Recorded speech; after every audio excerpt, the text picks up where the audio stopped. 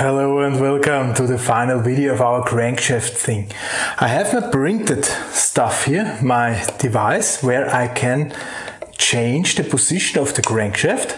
Alright, so this is really handheld device now, and I have my HoloLens and I have a little bit more sophisticatedly changed it.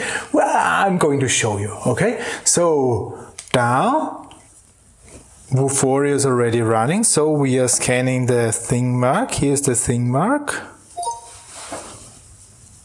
Loading Expereince compressor.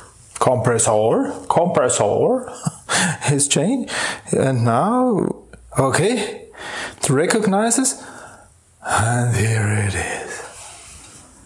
Here is the compressor. All right, and now I take this and let's see if we are able to move this. I am changing this. Isn't that great or what? Huh?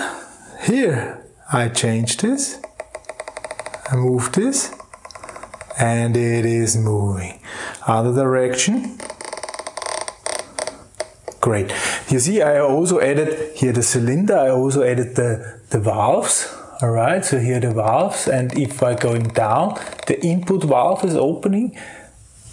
I'm simulating the pressures, alright? And if we are going up again, then the output valve is opening and you see the pressure rising on the pressure side. And then we can move quite fast.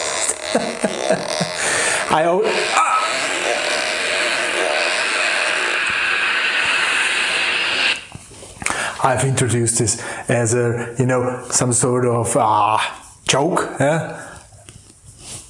an overpressure valve and safety valve. Yeah? If we are above 5.3 bars at the pressure side, you will hear it. You see. This is, now I'm really that I just made it that way, not a real construction. You see, my cylinder rod is totally wrong. It should be thick on the outside and thin on the inside and so on. However, it was a proof of concept, and this worked pretty well, I would say. Okay, so electronics. Reading our input device, sending this data to MQTT server. This MQTT server will notify the Thingworx server. The Thingworx server will hand this over to Vuforia, and Vuforia is displaying my model according what I change here.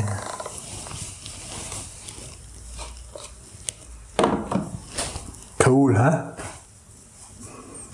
What is possible? Now I have my crank drive. I should be able, I guess I should be able to detail this a little bit more. Yeah. This is the task of the pupils then to make their own constructions and let them shine. Alright, so that's it for the crankshaft. Thank you very much for listening. Goodbye.